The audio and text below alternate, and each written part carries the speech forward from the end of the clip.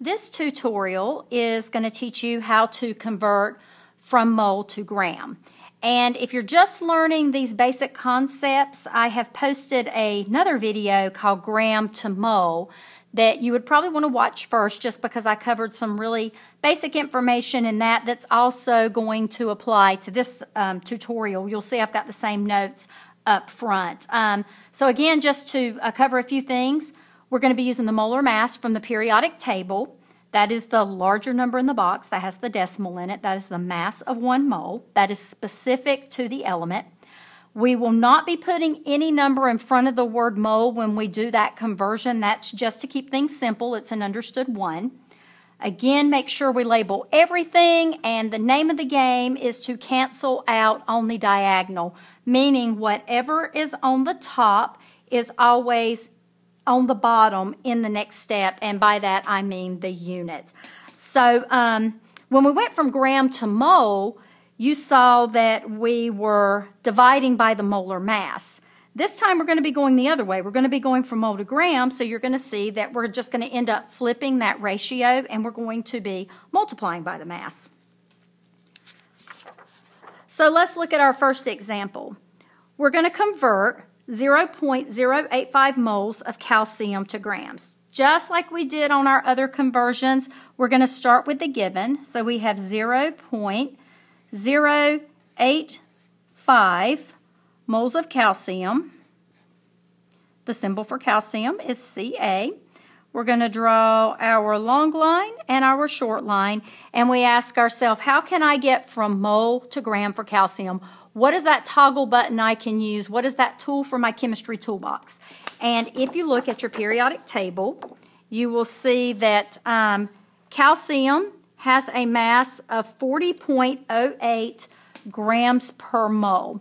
So what we're going to do is we're going to put 40.08 grams of calcium on the top per mole. Remember, no number in front. On the bottom. Now, if you're wondering, why are you putting mole on the bottom this time? Why did you flip-flop it? Again, I want to remind you, whatever unit is on the top is always on the bottom in that next little slot. That's the easiest way to remember it. And you're always going from this to this. If the problem were longer, you'll see we'll go from this to this, from this to this, and just cancel, cancel, cancel, cancel. We're done with this one because they actually did ask me for the grams. Grams are on top, so we're ready to calculate. Remember, we always multiply everything on the top together, write it down, multiply everything on the bottom together, write it down, and then you'll divide the top by the bottom. That is really simplifying this problem. A lot of people can just put it in the calculator and be done, but again, I'm just taking it back to the most simple way to think about it. That's a lot easier for many students. So 0.085 times 40.08 is 3.41 grams of calcium. Because the bottom was literally just ones, you would be dividing by a 1, so it's the same thing. For that reason, I'm not writing an intermediate step here. I think anyone looking at this tutorial would know that that's what you're going to be doing. So let's look at the next one. Convert 1.75 moles of oxygen to grams. So we're going to write down our given, 1.75 moles. And again, MOL is the abbreviation you're going to use. Oxygen is just an O. So long line, short line. Now, you've got to have the molar mass of oxygen in order to do this conversion. So again, we go back to this periodic table, which at this point for any chemistry student is, you've just got to have it with you all the time. Oxygen has a molar mass of 16.0 grams per mole. That's going to go on the top, 16.0 grams of oxygen per mole. Mole is on the bottom because it needs to cancel with what's on the top. Again, I want to remind you that the number always goes with gram when you're looking at molar mass because it's that mass of that element per 1 mole. So we're going to multiply everything on the top together, and 1.75 multiplied by 16 is going to give you 28 grams of oxygen. And that's your answer. So where this comes in handy is if you were doing an experiment and your recipe, your chemical reaction, called for 1.75 moles of oxygen, you would convert those moles to grams, and this is something you can actually measure. And that's why it's important to be able to go back and forth to get from the recipe to being able to actually get your hands on a substance, for a better way of putting that. Now let's look at the next one. We're going to convert 0.4 moles of magnesium phosphate to grams. This time we are not working with an individual element, we are working with a molecule, so we are going to have to figure out the mass of this to plug in. And we're just going to do that real quick on another piece of paper just to go ahead and take care of that little business. So again, this is going back to your lesson on molar mass, Mg3PO4. There are a lot of you by now who could just punch this in the calculator and keep going. We're going to break it down. So we have magnesium, we have phosphorus, and we have oxygen. This is a great little brush up if you're a little weak with this skill. We have 3 magnesiums. We have 2 times an understood 1, 2 phosphoruses, and 2 times 4, we have 8 oxygens. Now we're going to look up the mass of each of these on the periodic table. It would be great if magnesium phosphate were there with a mass, but it's not. Luckily, we know how to figure it out.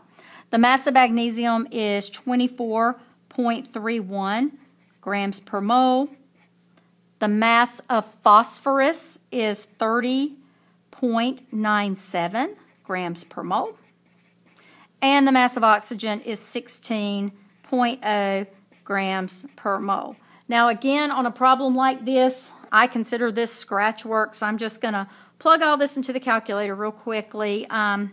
3 times 24.31, that is going to be 72.93.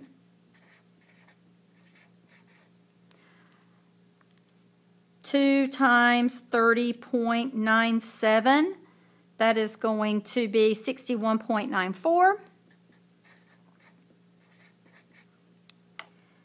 And 8 times 16 is 128.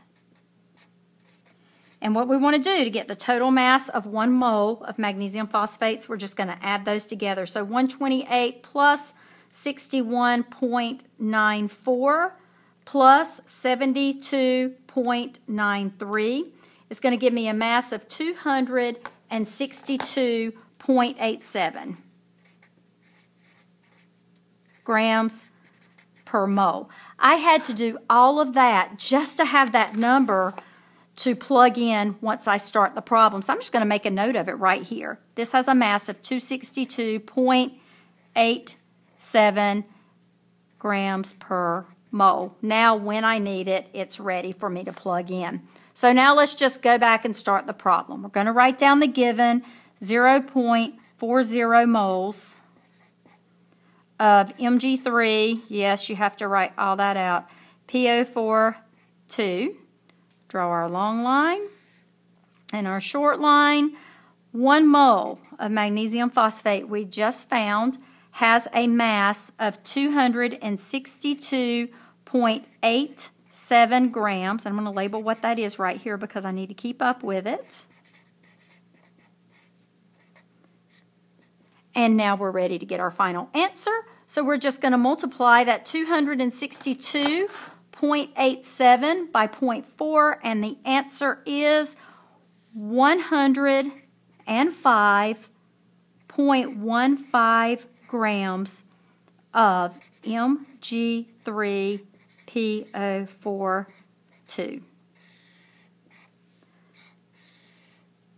So really, all of these problems were done exactly the same way. When you're converting from mole to gram, write down your given, and you're going to multiply that given by the molar mass. Either it's going to be an element from the periodic table, where you're just going to look it up and you're done, or you're going to have to figure out that molar mass by yourself. So this is just kind of the whole gist of this story. When you go from mole to gram, this is just another way for you to look at it. You are going to multiply by the mass. And in the next tutorial, we're actually going to put these two tutorials together, mole gram and gram mole, and we're going to see, and we're also going to learn atom mole and mole atom, and then we're going to put those all together into a larger problem.